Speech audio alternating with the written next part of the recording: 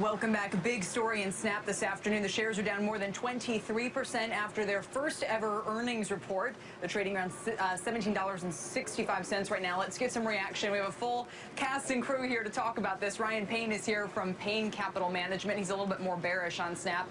Sean Stiefel is here from Navy Capital, who's a little bit more bullish. And Matt Britton of CrowdTap to explain how you use this thing still, Matt. But thank you for being with us. So let me start, Sean, with you and the prospects that you see for Snap here, and how much of a disappointment you think today is. I think this is an example of where sentiment just didn't match the reality. You had the syndicate sell-side firms coming out, basically telegraphing this quarter on every single metric, ARPU, users, revenue. And the reality is the street expectations were just too high. I think nothing here is new. There's nothing to change the average revenue per user, but you said, you made it sound like they knew what the numbers were going to be, but actually they didn't. They were too high. So no, the banks that were on this deal were spot on.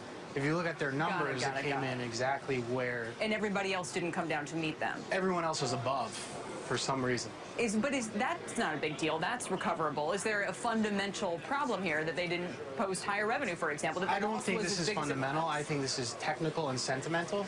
And that's why I think you're seeing the reaction here is people were positioned for a much higher expectation. Okay. Ryan, what would you say to that? I totally disagree, all due respect, Sean. I think the problem is Facebook is eating their lunch. Instagram has this new stories model, which has already, since August, 200 million active daily users, whereas I think it came in at 166 million active users for Snapchat. So it just goes to show you they're already on it. And I'll just say anecdotally, most of my colleagues are millennials, and they're seeing less and less people on Snapchat, a lot of people migrating over to stories. Matt, are you picking up on that shift as well? I mean, I've been picking up on it for a very long time. I mean, I think the reality of Snapchat, there's a story behind the numbers. The story behind the numbers is that Snapchat is a point solution for the young demographic.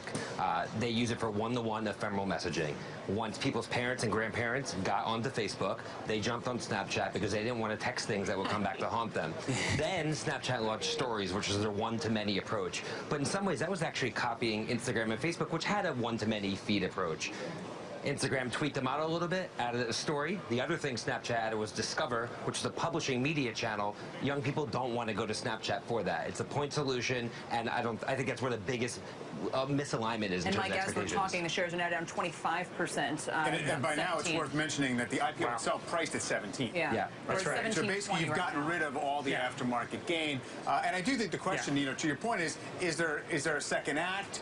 If we're not just going to have advertisers say, look, I don't know why this works, but let me just throw money because that's the young demographic we can't otherwise reach. If that's not going on, what does the company need to do? So there needs to be a second act because in the one-to-one messaging, it's not a native format to place advertisements in. People don't want advertisements in the middle of their text messages. Is there a second act? It's going to have to come through an acquisition, much like Facebook acquired Instagram or Google acquired YouTube, etc. What's the cool? Well, I mean, there's augmented reality, there's mobile, there's artificial intelligence. There are things out there. The spectacles, it's a play, but I think it's more of a novelty right now. It's not going to drive mainstream revenue growth. It's a one-trick pony, right? And at this valuation, it's just so overvalued right now that who's going to want to buy it at this level? Even if, over $20 billion today, and they're bleeding money. Let's face it. So what would you say? I'm going to push back here and say when we get the new iPhone and 3D sensing, all of their tricks are coming out of the bag.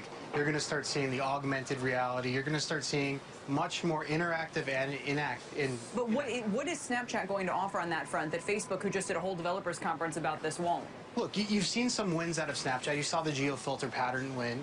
And you've seen, and I point people to SeeImagine.com, an acquisition they made a little over a year ago, where you can actually bridge the inanimate and the animate, and we're going to start seeing more of that on the ad side in filters and in other pictures. So the shares are just above their IPO price, about $17. Where do you think this company should be valued? Look, I think at this price, it's definitely worth getting your toe in if you're not there. And I think historically, you've seen on most of the large hot tech IPOs, similar day one performance on earnings, and most have done very well. What's your price target for the shares? I think from here, we go back to the mid-20s pretty soon.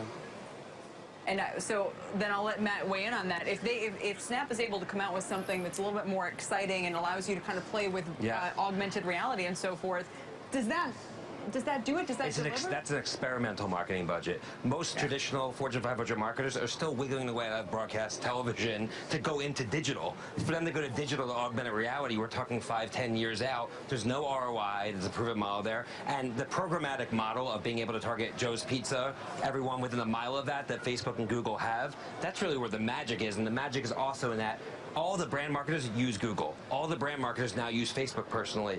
I don't think anybody at this table, from just asking anybody here, uses Snapchat, right? Most marketers don't. And that's the biggest issue. So many people that are calling the stock don't use it. Let's not forget the live partnerships, too. They have the NBC Universal investment. We haven't seen anything from that yet. They have 40 discovered partners. They haven't done a great job of monetizing that yet. But we're going to start seeing the live content, NBC, ESPN, Vice. It's coming. We got to go, so Ryan will give you the last word. I would just say, I would stay away from the stock. The bubble's going to burst. It's not if, it's when. There's great opportunities globally to invest your money with much lower valuations. All right. Thank you, everybody. Ryan Payne, Sean Stiefel, Matt Britton on a very much battleground stock, especially after these earnings. Really appreciate it. Great to be here.